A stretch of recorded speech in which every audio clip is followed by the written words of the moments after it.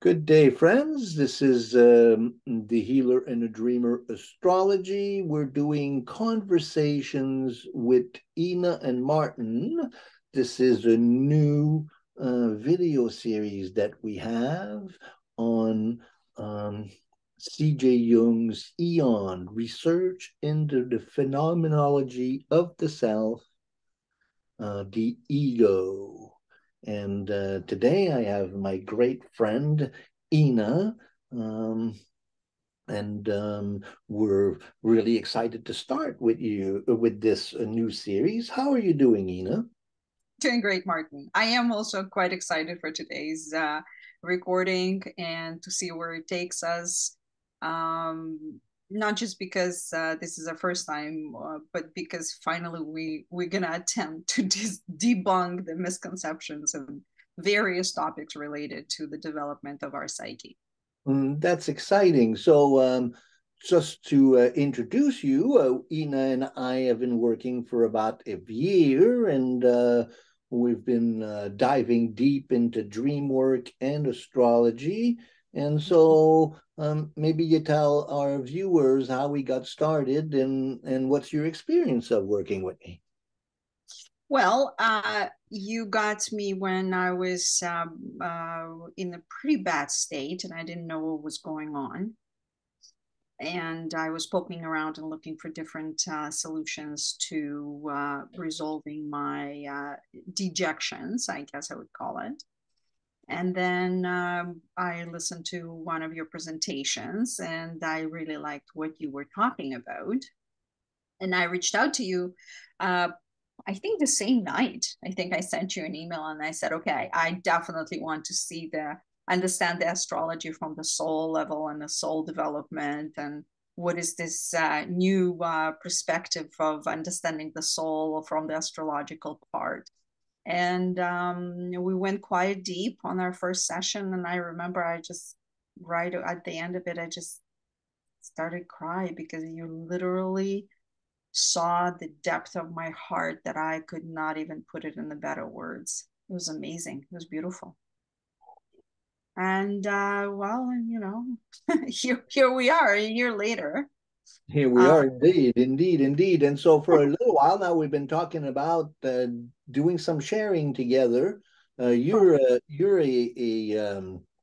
multi-talented healer yourself. You do hypnotism and Reiki and many different modalities. So it's really interesting to get your perspective on the work. And so you came up with the reason why we went into Eon is because you came up with a question that you were formulating. And so we're going to address that. So maybe I'll let you articulate what the question is. you were incredibly diplomatic and soft. No, what happened was I decided to whip my ego and come from a very negative standpoint and just rip myself to shred.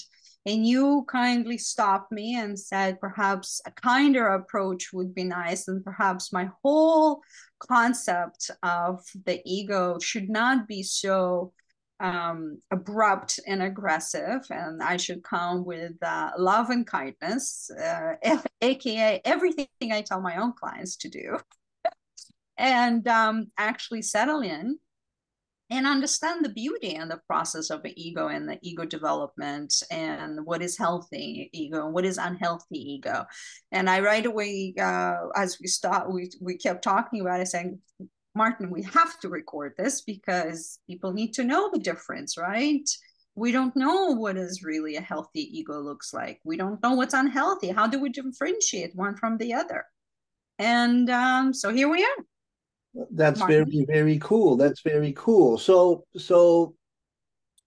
then in that chat that we were having, I went into the story of, what is our modern conception of ego and what Correct. are some of the, and then I was telling you that about the theosophical and anthroposophical discussion on the ego that we see in modern spirituality, which is really a concept of ego that's inherited from Eastern religion. And so, and we talked about Blavatsky and Steiner and the evolution of this concept of ego as being a bad thing. Correct. So ego being, you know, what in Vedic thought, it's the false ego or ahankara that's the problem, and real ego is an attitude of, you know, consciousness that is more of a devotional attitude, whereas the false ego claims proprietorship over everything that he or she does. And so that's kind of the Vedic concept. Now, this Vedic concept was brought out by Madame Blavatsky, who was one of the really powerful mystics of the 19th and the early 20th century. So she's the one who dusted out of the mothballs astrology and mysticism, and she brought in a lot of Christianity and Eastern philosophy into a system that is called theosophy. And this still is very much the prominent ideas in our modern spirituality. We really, the ideas, you know, what we read in Eckhart Tolle and the such are the same ideas that Blavatsky has expounded upon. And then after that, Annie Besant and Krishnamurti.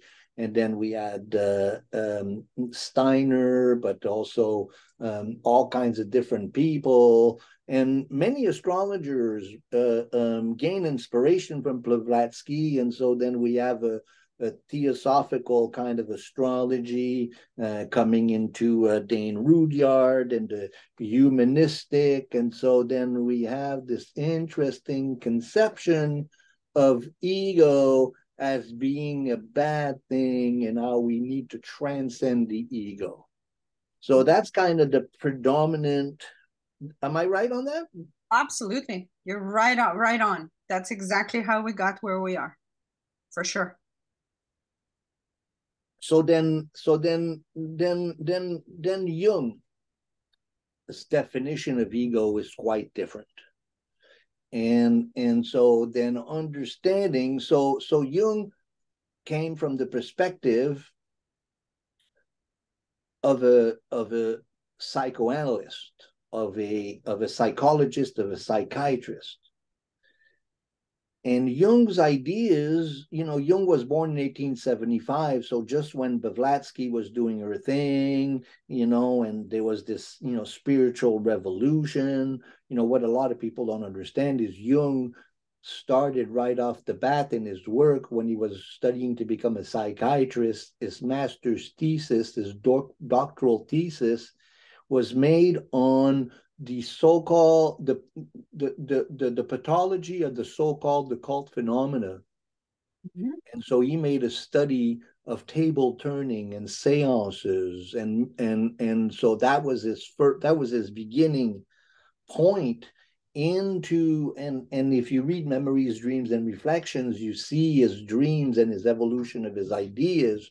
So he was very much concerned with what was going on in these occult phenomena. So he was steeped into that. And even early on in his career, when he started corresponding with Freud, they talked together about astrology, and he even got his first chart read by a Freudian astrologer. So at the very beginning of psychology, already astrology was really key to his work. And as his work evolved, especially in the Red Book and his more personal work, you see the influence of it, but also in Symbols of Transformation, and in the next book that comes after that, where he talks about the personality types and, you know, intuitive, sensation, feeling, and thinking types. So that's the same as the four elements. So I'm digressing here, but so the ego became central to his concepts, and so he was concerned. For him, psychology, psychiatry was the science of the soul. Psyche means soul, and so psychology to him was the science of the soul, and he was concerned with curing the soul. So one, from what we call neurosis and psychosis and all of the and back then they used the word hysteria. Now we have so many different branches with hysteria, and we don't use hysteria anymore.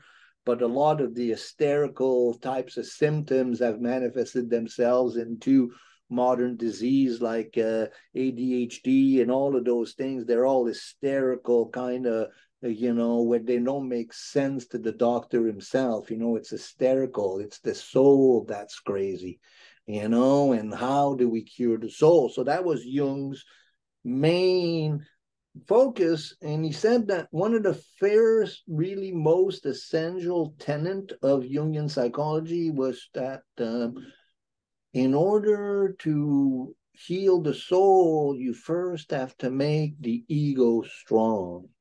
You have to make the ego into a safe container for the personality. And so that's really departs a lot, and so that's why we have such a hard time in modern times, to get rid of the ego means to get rid of this healthy sense of self. So then we have a paradox there and a confusion where we refuse the ego's calling to become well defined as a personality, and that makes for the process of healing the soul to be really difficult. And so right in that, philosophical point, there lies the great difference between Jung's work and what we attempt to do in the New Age. Did that make sense to you? Absolutely. So then let's go into the ego a little more and bring out. So this book, Aion, is a volume. It is volume.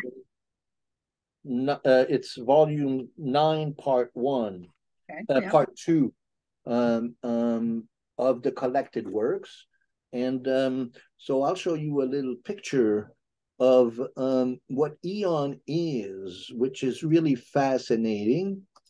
And so Aion, come on, Aion is the god of perpetual time, eternity, and the zodiac. Aion, the god of the ages, and so this is the picture of God, of Aion, the god of the ages, in a celestial sphere decorated with the zodiac.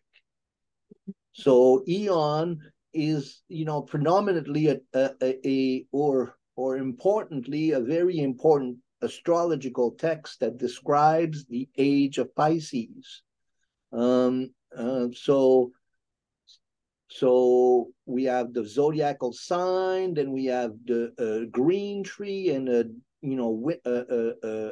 dead tree, dismantled tree, summer and winter, and then we have Gaia and the 4 seasons and the god of perpetual time, eternity, and the zodiac. So that's where the name of Aion comes from, and it's also in Greek philosophy, in Roman philosophy, and in this early Christians, the Gnostics. The Gnostics' god was also Aion. So then in Aion, in the later parts of Aion, Jung goes deeply into the symbolism of the Piscean age. I couldn't actually help on the image that you just shared. I couldn't help but notice that he has his hand in the picture right on Pisces. Oh, very interesting. Very, very interesting. I'm sure the artist, whoever drew it, had that in mind. I guess if they would be drawing it today, it would be on the Aquarius as we're stepping into the age of Aquarius. Right, right, right. Do you have any history yourself in studying Jung? Well, only self-study and a lot of study through you with your help, as you guiding me as I go through my own process. You always give me in the small bits and pieces, just to see how much deeper I can go in my own process.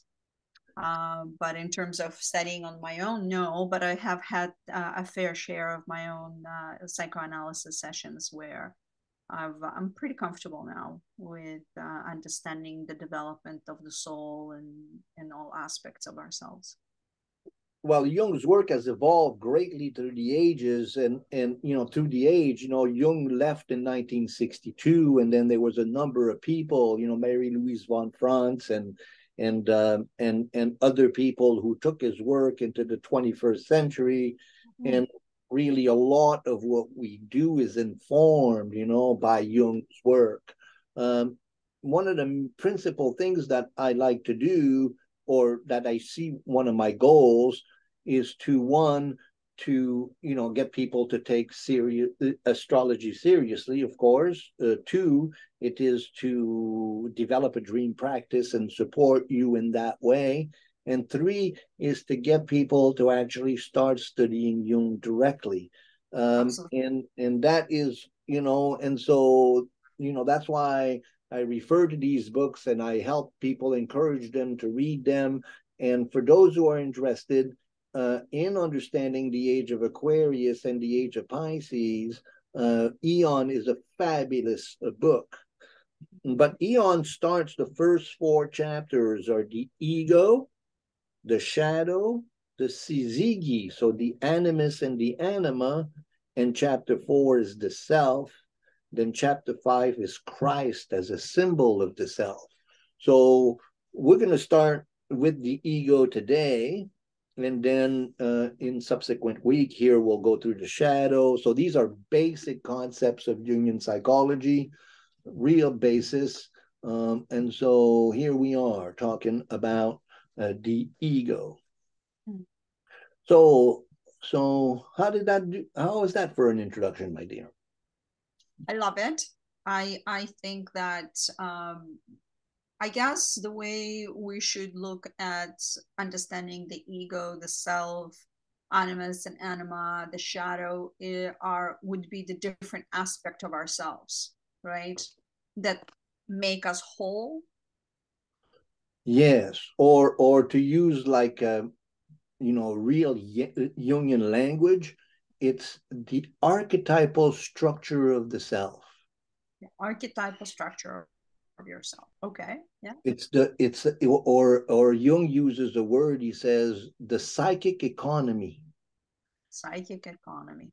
So he uses different archetypal that takes within our psyche and essentially shows up as a whole in us as in the process of individuation. Correct? Exactly. So we're familiar with this concept of archetypes, and we also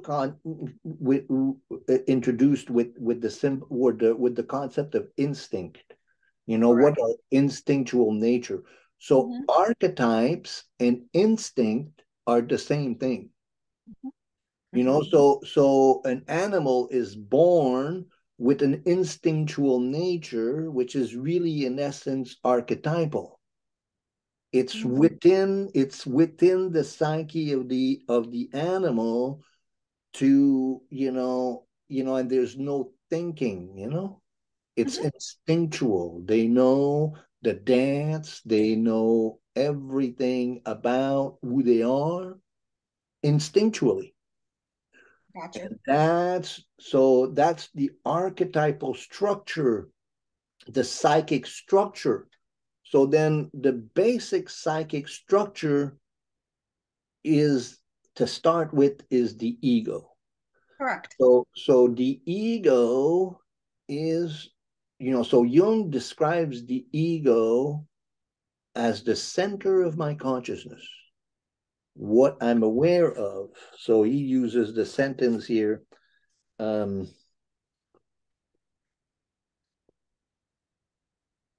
going to need a little light.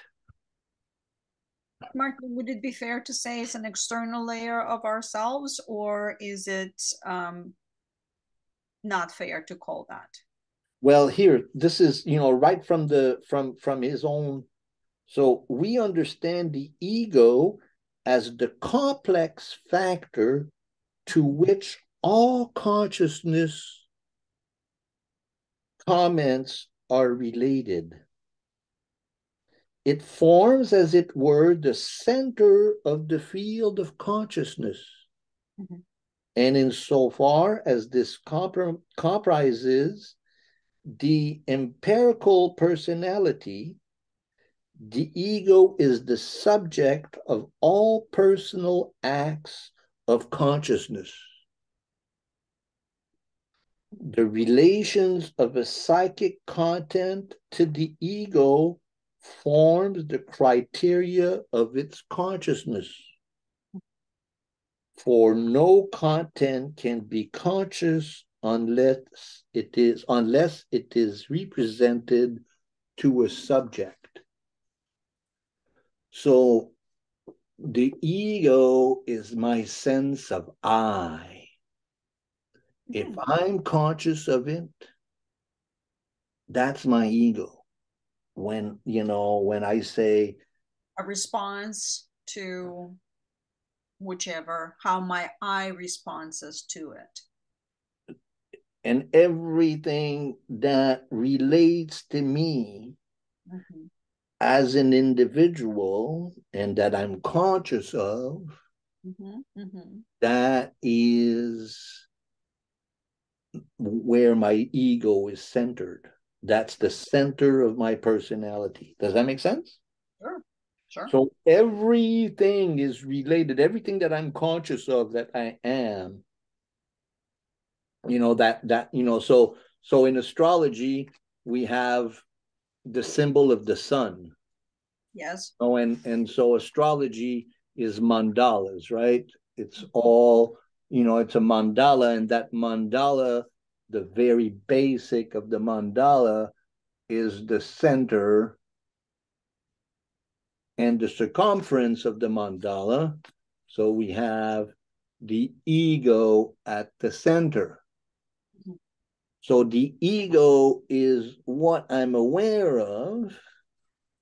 And so then when we study Jungian psychology and astrology, so this mandala, this center being the ego, and the circumference again around it, that's the world that we live in.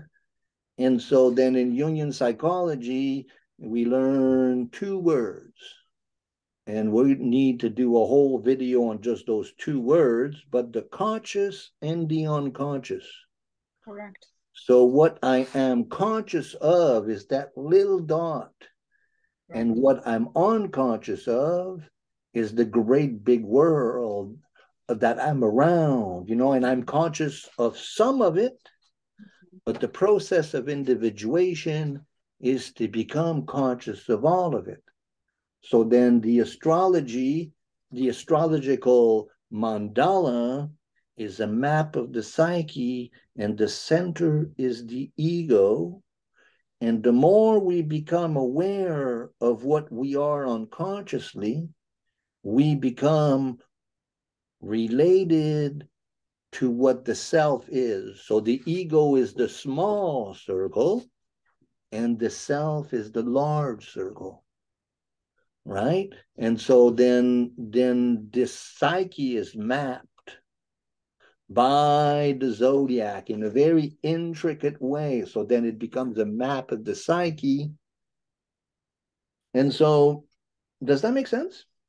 Sure. So what you're saying is that if I am completely swaddled in my eye, I will only trust and believe what is conscious. And without me being understanding the bigger circle, which is the astrological circle that it surrounds me, if I'm not going to be tapping into the unconsciousness of my development, I will always be swaddled, and that prevents my development. Because I'm not tapping into the unconscious aspects of my whole as a system, right? Because that's what astrology seems to does. It taps into the unconsciousness of the world of the ego, right? And getting us closer into the self by, you know, understanding the surroundings of each individual ego as we are, as a human, right? Because you obviously you will have your astrological chart, I will have my astrological chart, and how willing am I to loosen up my swaddle in order for me to understand the self, the concept of the self, rather than being stuck in the concept of the I. So when that's unhealthy, would you say that this is when I'm stuck in my I without understanding the self? Well, that's the plight of the modern man.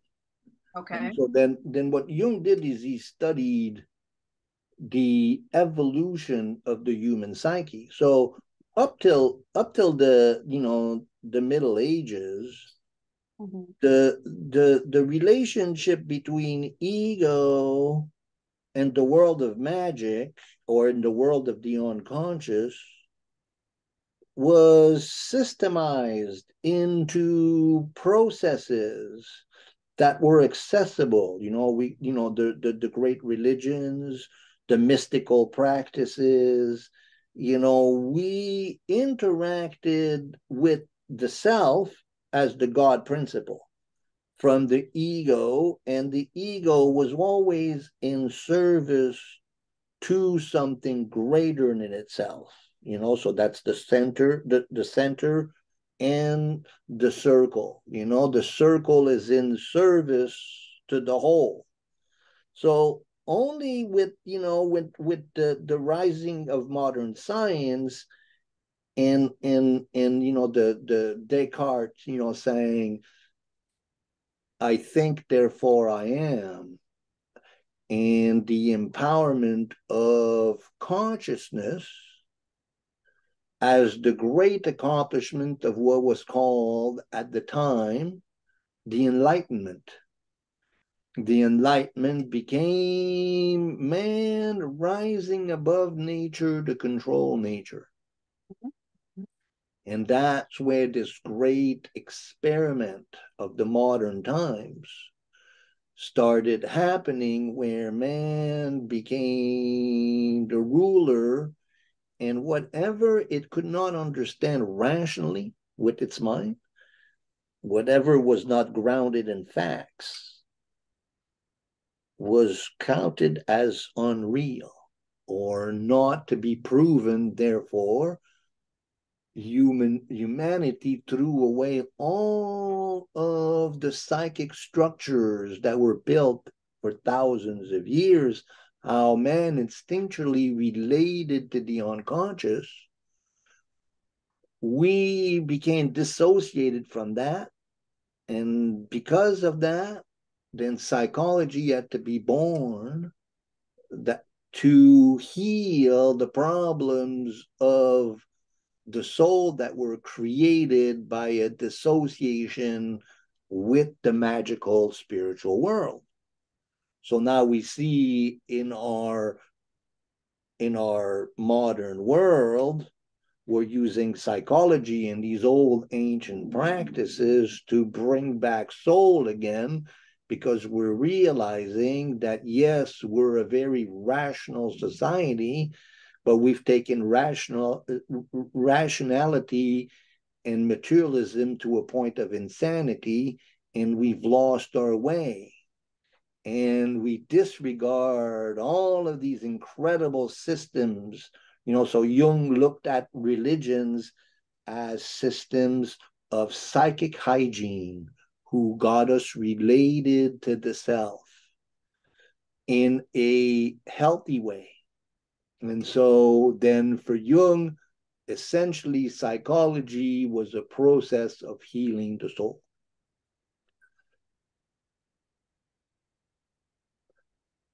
Does that make sense, huh? Yes, that was golden. That was golden. That Cool, was cool, golden. cool, cool, cool. Any questions emerge from that? Oh, I'm good. I just hope our listeners really heard what you just said. So then how we interrelate with psyche, then what becomes clear is that the ego is related to the self in a way of service. So that when we have psychological problems, we call them mental health issues. Sure.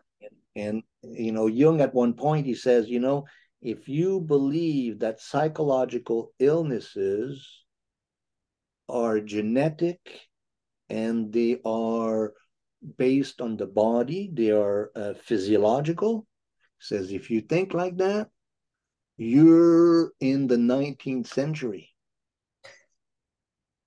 Because and so the major in studying neurosis and psychosis, so you have to understand Jung's first job was in a psychiatric hospital, the most famous psychiatric hospital of that time, that was run by Eugene Bleuler. So the Berglozzi Mental Hospital in Zurich, he was an assistant to Eugene Bleuler, who was one of the leaders of psychotherapy. And in that work, and in his friendship with Freud, Jung looked at dream analysis as a way of curing the soul. And he worked with, psychotics and hysterical clients who were completely broken down and could not relate to the world. And he started having huge success using these techniques that he developed, dream analysis and analysis, in conjunction with Freud. That was the early days of psychology. And in the early days of psychology, it was really the science of the soul. Now, Freud and Jung split up because Freud was too attached to his own ideology.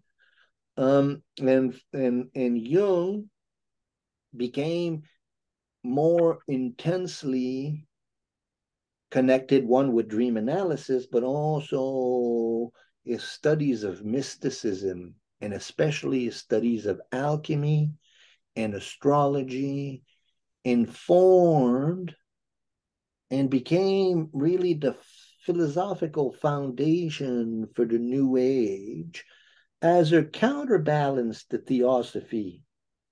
And so now what we're seeing as the predominating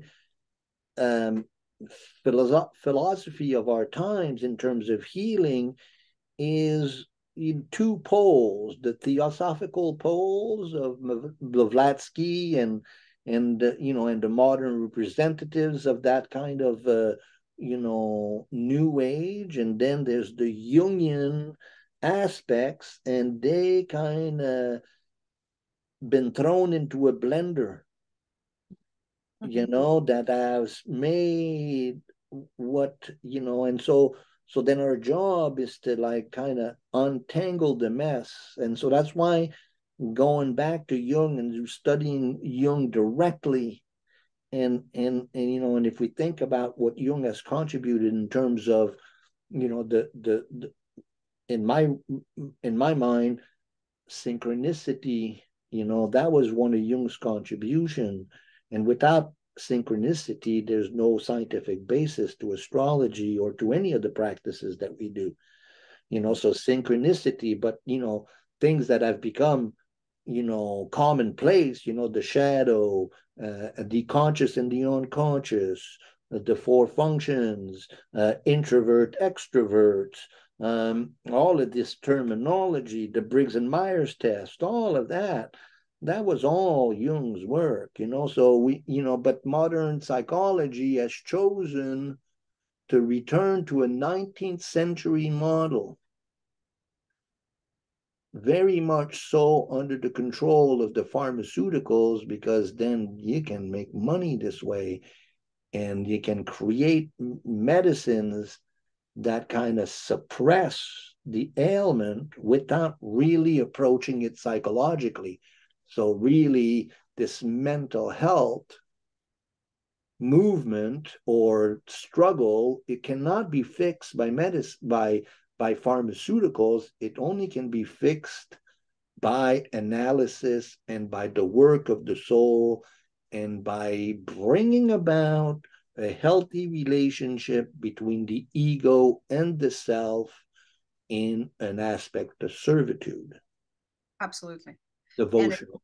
sounds like you just described how there's a streamline of creating an unhealthy ego, and how we perceive that we can take a pill that will, disconnect me from what I'm dejected from, and then I can move on with my day and still control what's happening in my life. But again, this does not actually allow me to stop taking the pill, and it does not allow me to go and get connected with my true self that lies in my unconsciousness, because I'm streamlined in a very specific current how the society is moving that does not allow me to explore, because frankly I have no time. And so then there's this Cartesian materialistic scientific, scientific materialism, which leads our society, and defines, and then it's supported by mass media and technology. And so then, this is what Jung said about mental illness, psychological illness, neurosis, hysteria, psychosis, is that it is the soul rebelling against consciousness. Mm-hmm. So the soul rebels against Trying consciousness to and stand up for itself. Mm-hmm. Mm-hmm. like a little spoiled child. We become Mm-hmm. compulsive. We act like a spoiled child. We actually become taken over by the shadow, because really this scientific materialism is only a shadow of what the real human potential is. And so then the work of facing the shadow, and so that's going to be our next chapter in our exploration, is how do we integrate the shadow. But and so that will be our next video. But any more questions that you may have about the ego and how to um, develop a healthy ego? Well, the way I'm understanding that developing a healthy ego is getting connected to other archetypes within our unconsciousness, so we can get out of our a solidified concept of an I, whatever that I is for each individual person. And then, and what we have named so far is how we got into the unhealthy ego that is not willing to play, and the only time where it can actually get into perhaps somewhat close to becoming healthy is actually experiencing psychosis. So a psychosis is the craziness of our time attacking the weak ego and overwhelming it. So then we have hysteria, we have neurosis, is a constant harassing of unconscious contents that want to be integrated, but they're not allowed into consciousness, so they create tension. So then first we have to strengthen the ego, the sense of self. So then in our day and age, we call those processes a spiritual practice. So we're strengthening the ego. So a creative practice, a writing practice, we are strengthening our sense of self. Right. like the Artist Way by Julia Cameron. You do 3 pages every morning, and the practice of writing down, like she says, you write yourself. RIGHT, you write yourself, so you write yourself right, so you become more contained as an individual. Your Perfect. boat to cross the water doesn't have any more leak. So you're starting, so then we have yoga practice, we have meditation practice, we have creative practices, we have writing practices, we do Right. good exercises.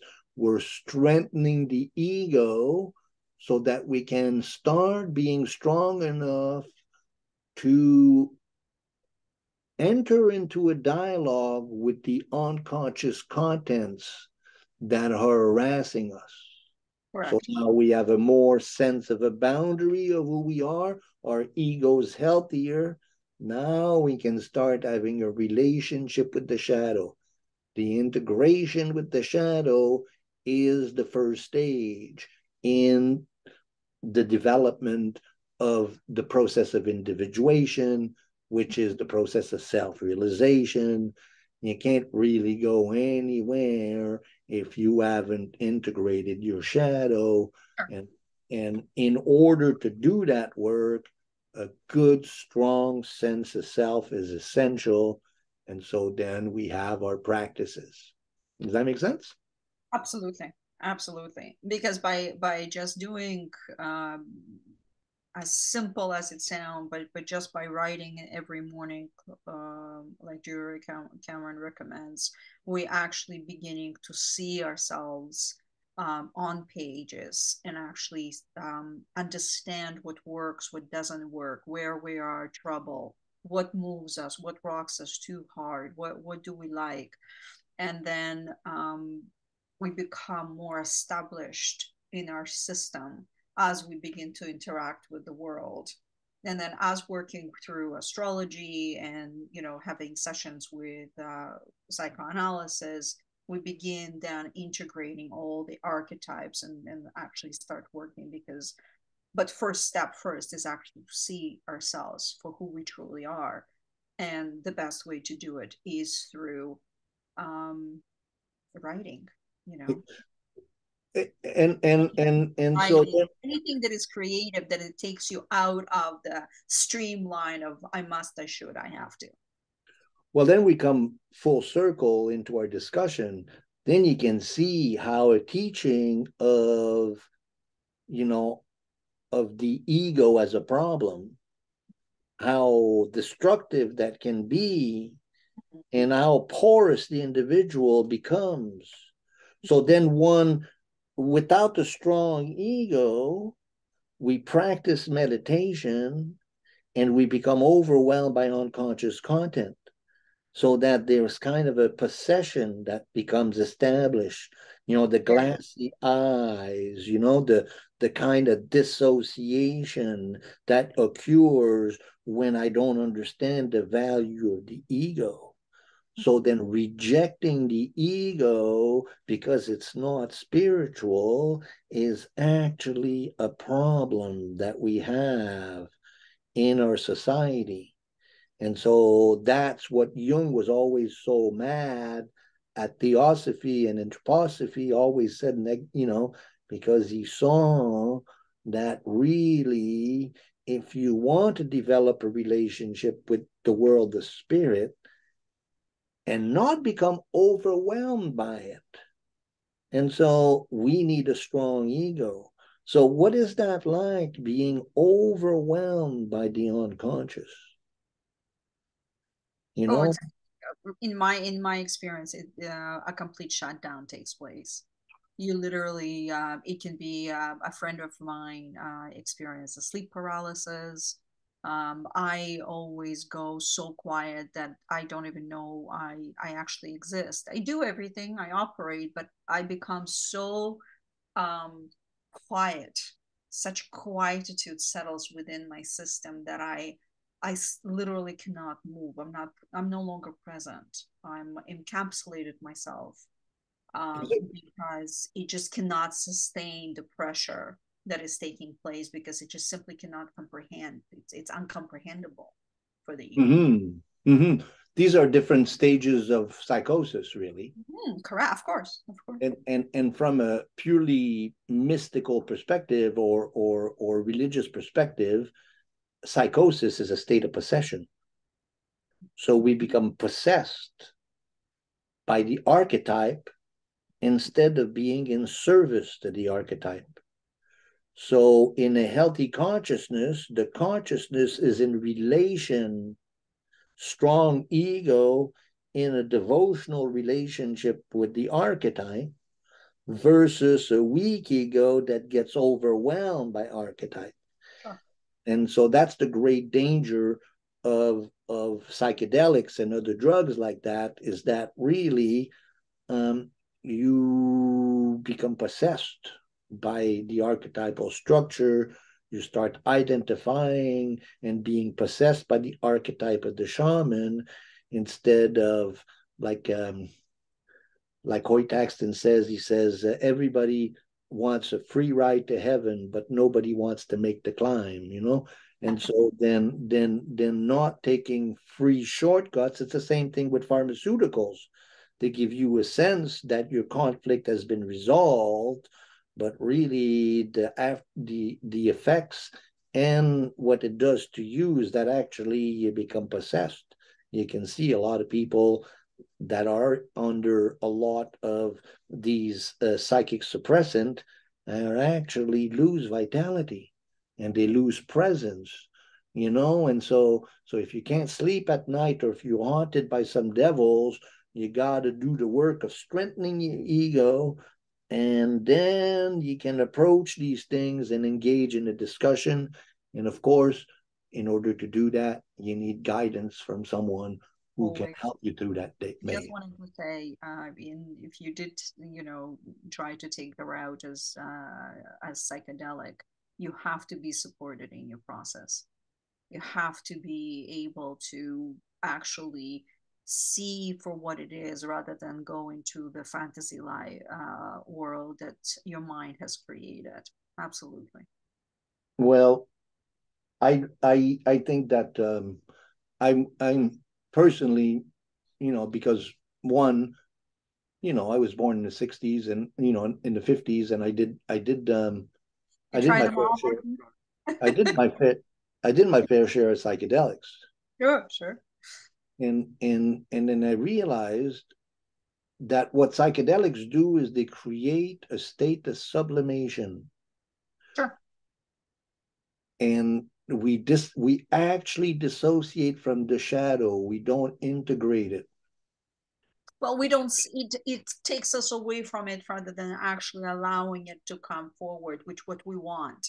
We Exactly. want, we want to be able to be strong enough, and that's what we're talking about, healthy ego.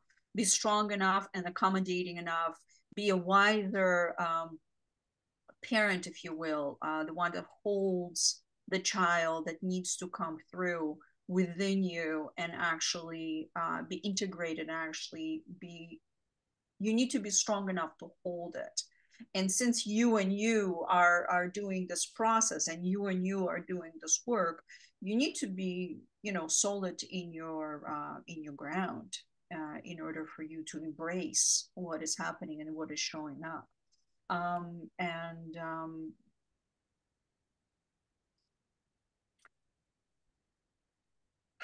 Listen, I'm enjoying the ride as far as I'm concerned. It hasn't been easy, and I don't think I'm embracing it, but I see how archetypes show up in such a thin fog veil when they show their signs, that if you are not ready, if you're not um, embracing as it arises, and inviting constantly an invitation of your emotions, constantly invitations of positive or negative emotions that are rising within you, you lose it. It slips through you, and this is where you come in and you say, well, it's terrorizing you, it's possessing you, and you want to go and take psychedelics, and then what you are is you're sublimating it. Why? Because, well, you feel Well, better, and you don't have to go look into it anymore. But but it is important for the ego to look into it, to step into the self. absolutely. Right? The problem with the psychedelic is it actually makes the ego stronger. I'm not sorry. It makes the shadow stronger and the Right. possession more difficult to see. So then one is much better served to develop a strong practice, writing and like that, and then develop dream work. Because the dream work is where these unconscious fragments of the personality that need to be brought back to consciousness, they personified, the shadows personified in the dream world. By engaging in dialogue, then, so basically Jung taught a technique of self-realization based on dream analysis. You work with your dreams, you analyze your dreams, you work with someone that helps you understand your dreams, and your dreams will guide you to the healing process. And that's what he discovered in Bergozzi Mental Hospital. Is he discovered that he could cure psychosis by working with the person's dreams. And when the client would come to him understanding their dreams, he would release them from the mental hospital. He says, "You're cured." So here there's a man that worked in the mental hospital at the early days of psychology, and he cured people from psychosis through dream analysis. And that's why he became famous, because he was having success. He was having so much success that in the course of his career, 60 years of career, he analyzed 90,000 dreams, and he became one of the most famous healers in the 20th century. He made in the 50s, he made the cover of Time magazines as the man of the year, and he touched. But then, in the 70s and the 80s and the 90s, shortly after he left, his work was still really, really popular. And then now, almost, 80 years after he left, we kind of lost connection with who that guy was, and what he did and what his techniques are. So we see a great return to astrology from the young people, and also a return to Jung. And those two, astrology and dream analysis, that's what the healer dreamer is about. We use astrology to map out the problems in the personality, and then we use dream work as a way of integrating these broken contents. And so those two things working together, next level. That's what we do. Yes, that is what we do. Absolutely. Martin, this has been great. This was fun, huh? Oh, yeah, absolutely. Absolutely. We press the record button and we says, "Oh, we're just going to let's do a practice run." a practice run, and the practice run turned out into being the video. Yes. That was sweet. That was very, very sweet. Thank you for this, and thank you for joining us in this conversation, if you're still watching. And please do subscribe to the channel, The Healer and the Dreamer. We're going to continue this. The next one is going to be about the shadow, and we'll hear about what Jung says about the integration of the shadow.